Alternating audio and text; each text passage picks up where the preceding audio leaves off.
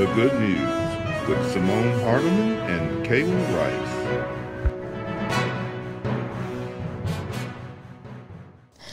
Good morning and welcome to The Good News. I'm Simone Hardeman here with Kayla Rice, coming to you from Studio A at historic St. Paul AME Church in downtown Raleigh. We are here today to bring you some good news.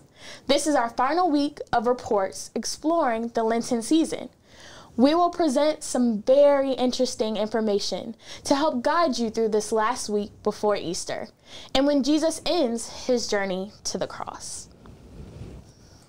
Today, we will present the last name in the series for our Savior and what it means, and another idea for youth to also celebrate along with their parents. We will also complete our series on the 14 stations of Jesus' journey to the cross and our words of inspiration and encouragement from the clergy as we get ready for the resurrection. Let's get started. Kayla, what is the name you are presenting this week? The name I'm presenting today is Elohim Ahava, which means the God who loves. That name is found in Jeremiah chapter 31, verse 3, and it reads, "The Lord appeared to us in the past, saying, I've loved you with everlasting love. I have drawn you with unfailing kindness." Let me give you that reference again so you can read more about it later. It's Jeremiah chapter 31, verse 3. Thank you, Kayla. Now it's time for our Did You Know segment for today. We have Kyle Polo and Daniel Hager over in Studio B to give us our final Did You Know report. Hello, Kyle and Daniel. I'm here with Daniel Hager to give the last Did You Know report. Tomorrow we will commemorate Holy Thursday, also known as Maundy Thursday. Traditionally at St. Paul, they have a worship service and commemorate the Lord's Supper. They gather to receive communion, to renew their confessions of faith. The worship culminates with the coming to the Lord's table, and groups of 12, we'll call them the 12 disciples, gathered around the table in the upper room, preparation for the Passover. Soon Jesus would agonize in the garden and appear in 3 herons, all set up to get rid of him. But before that, Jesus would pray. In the upper room, Jesus prayed for the disciples gathered with him.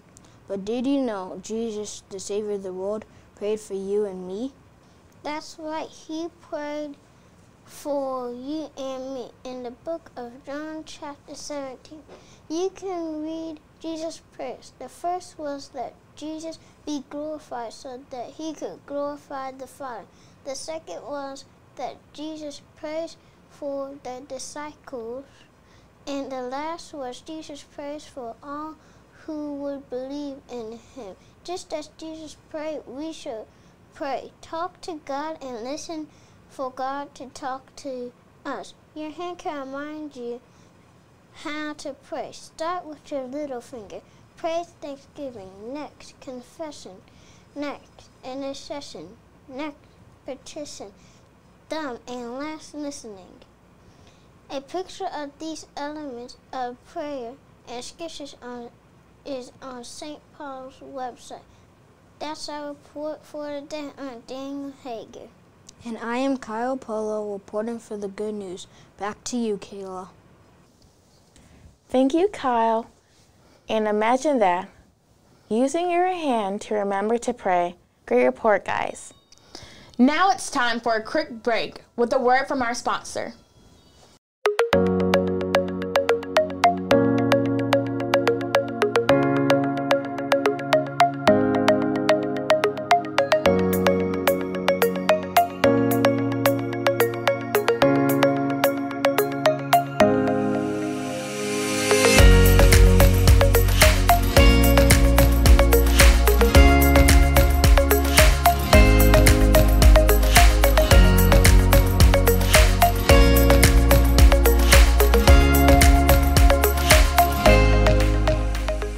Welcome back. Today we will conclude our journey on the stations of the cross. This has been a very enlightening series that should have provided a better insight for you of what Jesus endured during those last days. It certainly has been enlightening for me and many others. Here to present stations 13 and 14 is Daniel Taylor. Welcome, Daniel. Hello, Simone and Kayla. I am so glad to be a part of our series on the Stations of the Cross. We conclude our meditations of the stations with stations 13 and 14. Station 13, the body of Jesus is taken down from the cross. After Jesus yields his spirit, the soldiers pierce his side and take him from the cross.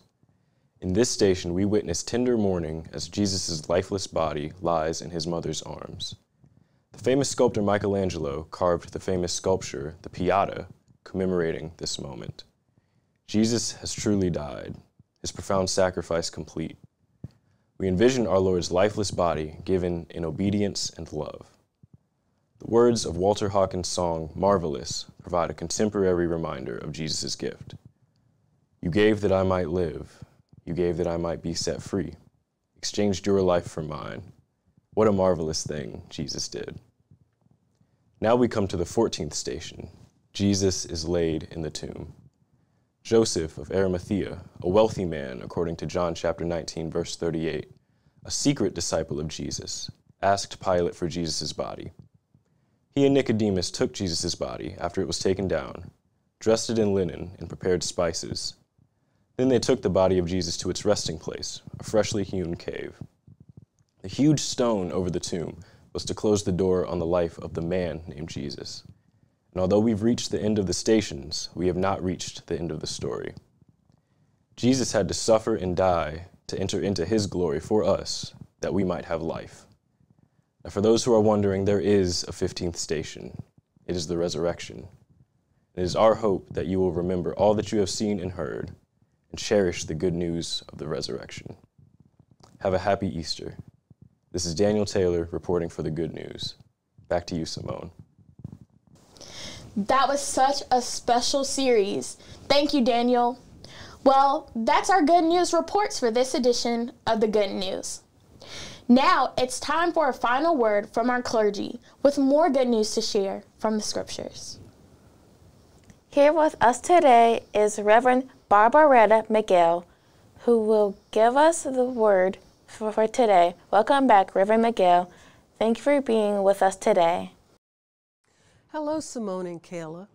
I'm really glad to be back to give this final look at the scriptures as we approach the resurrection in 3 days. Judas betrayed Jesus for 30 pieces of silver. Simon Peter denied him. The crowds cried, "Crucify him!" And most of the apostles left him. Pilate washed his hands of Jesus' blood, and the soldiers beat and mocked him. Still in his dying, Jesus looked beyond our faults. He saw all of our needs and cried out, "Father, forgive them, for they don't know what they are doing." Jesus died. The earth went dark.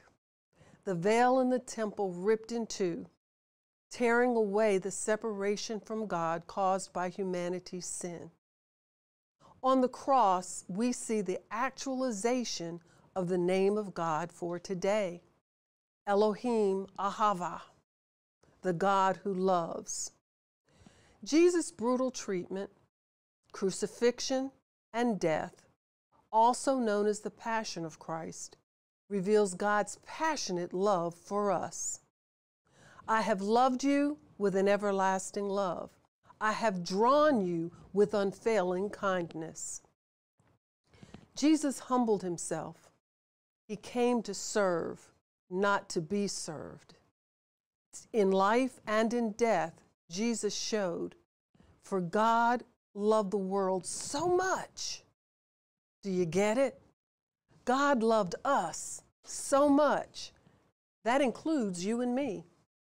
That God gave his one and only Son, Jesus, so that whoever believes will not perish, but have everlasting life. And that is the good news.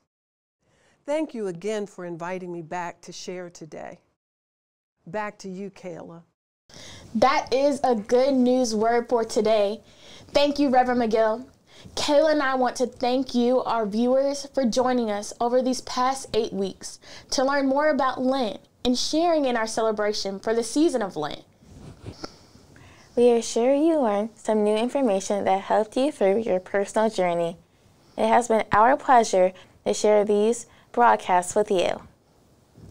On behalf of the Education Commission, the Commission on Christian Education, and the lay organization of St. Paul AME Church, we sincerely thank you for viewing our season of Lenten broadcast. Remember, information on our special reports on the St. Paul website. We hope you have a blessed Easter. I am Kayla Rice. And I am Simone Hardiman, signing off for the good news. Have a blessed Easter.